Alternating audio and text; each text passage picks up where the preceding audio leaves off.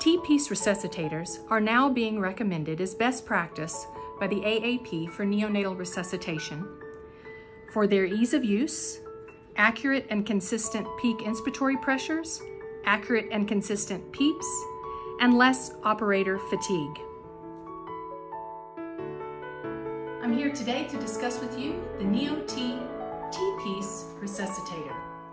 Now, this is the only T-piece resuscitator that does not require any extra capital equipment to run. It simply hooks to any oxygen source, a blended source, or straight to the flow meter, and able to provide both PIP and PEEP. The Neo-T I'm demonstrating here today is with the blue PEEP knob. This has an advanced PEEP knob that can deliver increased PEEP with decreased flows, has a pressure relief valve, and can deliver pressures up to 40 centimeters of water. It's also a stay-put system where you can adjust your PIP and your PEEP without having to remove yourself from the patient or leave the bedside. Next, we'll discuss how to prepare a Neo-T T-piece resuscitator for neonates. Although it works off of any flow meter, it should be attached to a blended oxygen source. The first thing you do is attach it to the oxygen source, as seen here on this Panda bed. Next, you'll increase your flow to 10. Then you can adjust your FiO2 as needed.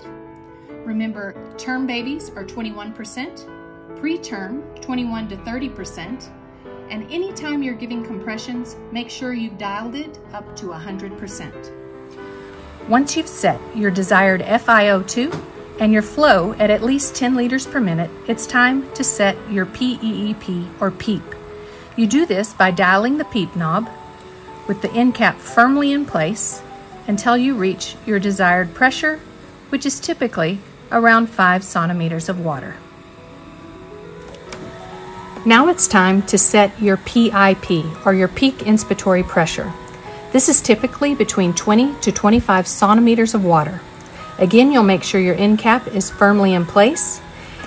You start with the inspiratory knob at the off position and dial it into the yellow position. You'll then occlude to see where this ends up. You can then adjust as needed to get to your desired peak inspiratory pressure, again between 20 and 25 centimeters of water. So now you can see here we have a PIP of 20 with a PEEP of 5. Now that you've set your flow, your FiO2, your PIP, and your PEEP, it's time to attach to the adjunct that you need to use for your patient. In this case, we'll attach it to a face mask. You can also attach it to an ET tube, LMA, or the CO2 detector on your ET tube. Right now, I'm simply providing PEEP or end pressure with extra oxygen.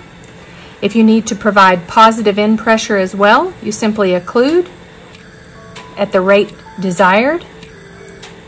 You may need to change the rate delivered, the PIP, the PEEP, the FiO2, and even the flow.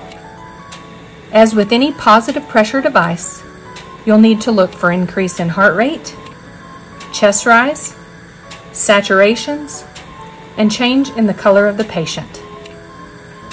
And this is how to utilize a Neo-T in neonates.